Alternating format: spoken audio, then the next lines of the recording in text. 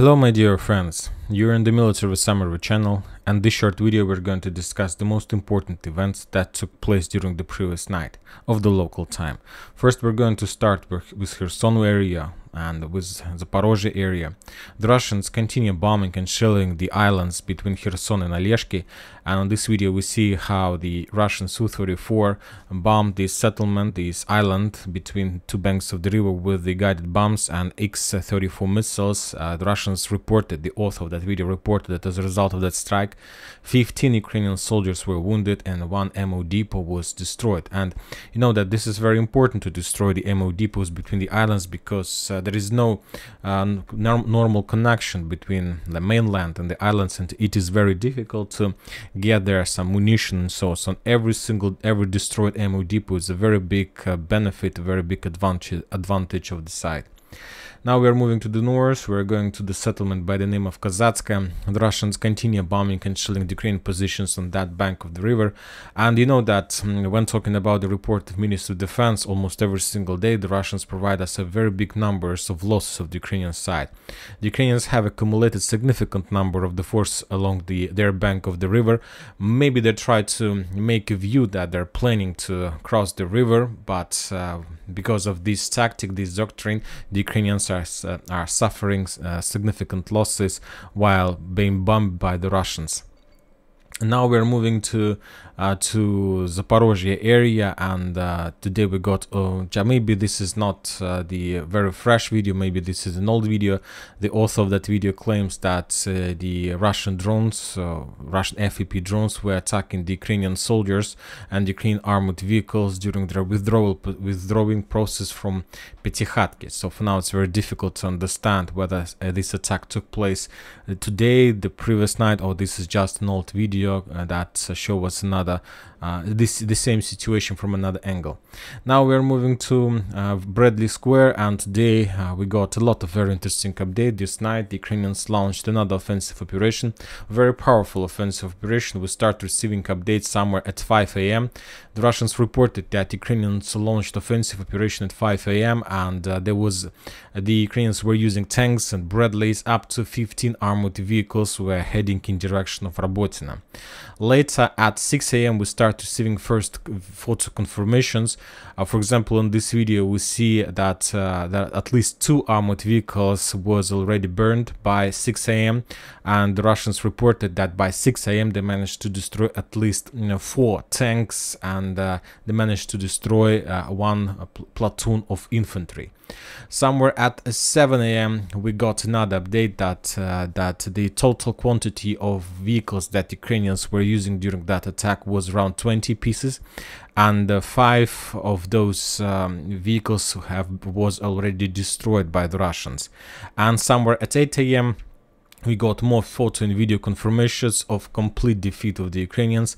They lost a lot of armored vehicles, a lot of tanks, but the Russians are saying that the Ukrainians didn't stop. They continue attacking and continue bringing more and more reserves.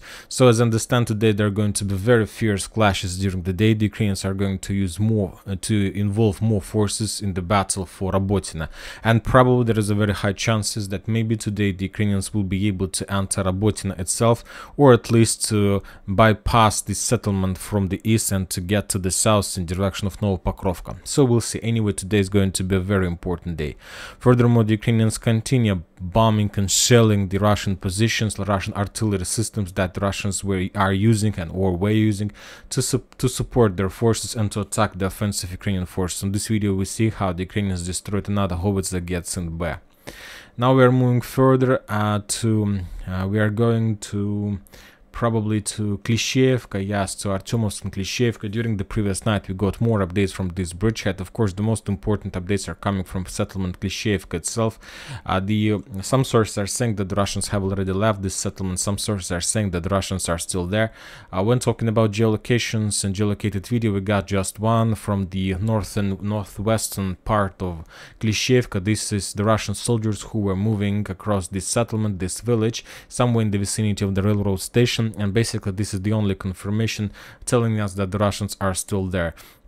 We got another video from the southwestern part of the settlement. On this video we see how the Russians were they were making some kind of reconnaissance with the drones above the settlement, trying to find the Ukrainian positions. So as you can see, according to this video, the Russians were making this reconnaissance operation all over the entire Klishchiivka, not just over the western part or southern part. The Russian satellites, the Russian drone that were flying above this territory was trying to investigate, was trying to find the Ukrainian positions, not just in the southern but all over the Klishchiivka. So basically this is some kind of another video confirmation that probably the Russians were forced to step back from the settlement, and currently the settlement is in the gray zone.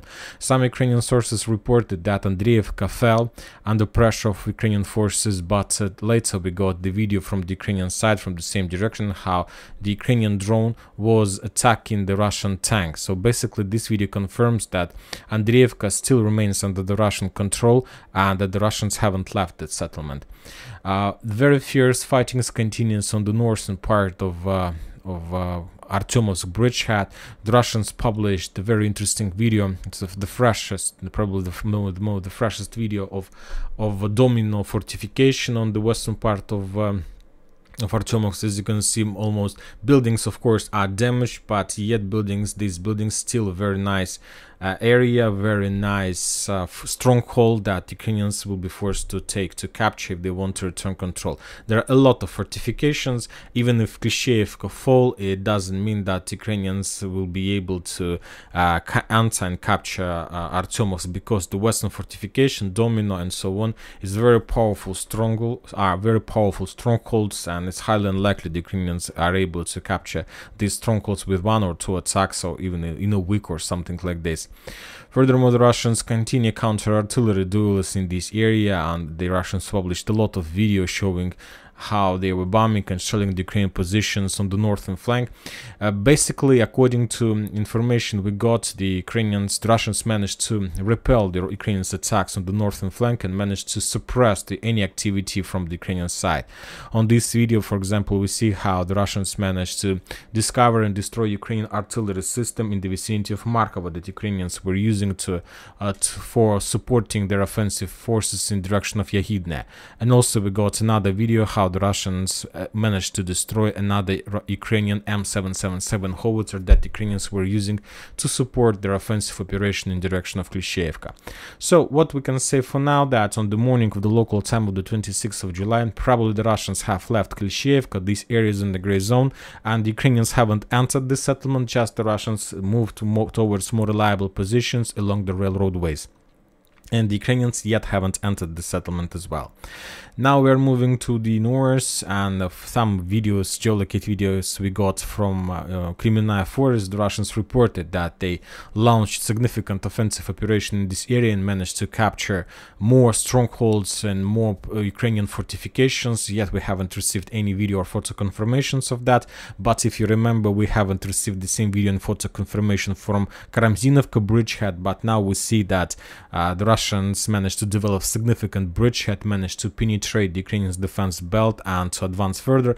So basically the Russians took a decision to keep silence in this area, not to provide information, because they don't want to geolocate themselves. First of all, of course, they don't want to show the types of weapon they use and the force as well. So even if the Russians are advancing there, I believe that we're going to see the first video and photo confirmations of that maybe in a week or in 2, when the Russians will be able to bypass some region and some significant